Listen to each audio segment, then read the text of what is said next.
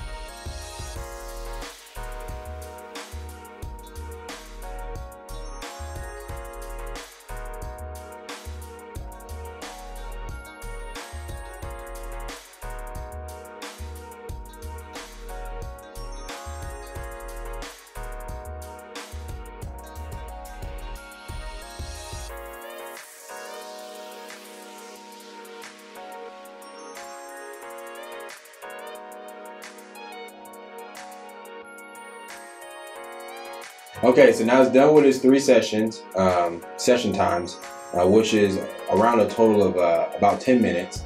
And so we're going to go ahead and open it up and test the dissolved hydrogen concentration. 10 minutes is pretty typical for portable devices. So let's go ahead and grab our sample.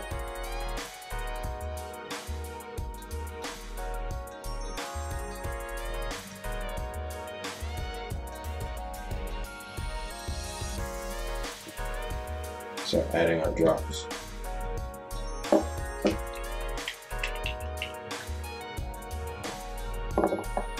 One, 2, 3, 4, 5, 6, 7, 8.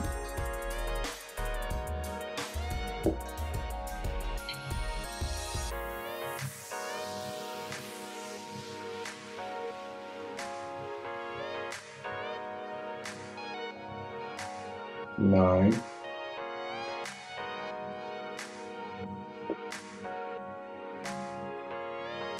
10.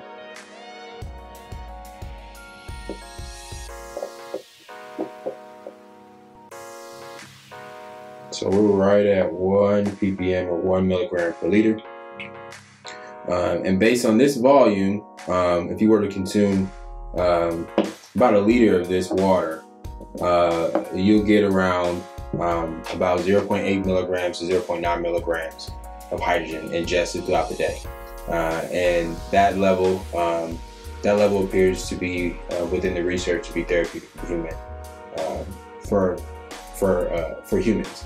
So this is the test video for the QCup Touch device offered by QLife. This is a recommended product of ours. You can find this product and more information about it on H2Hubb.com or via our website. And also you can receive a 10% discount if you purchase through H2Hubb's recommendation. And so catch us next time at the H2Hubb.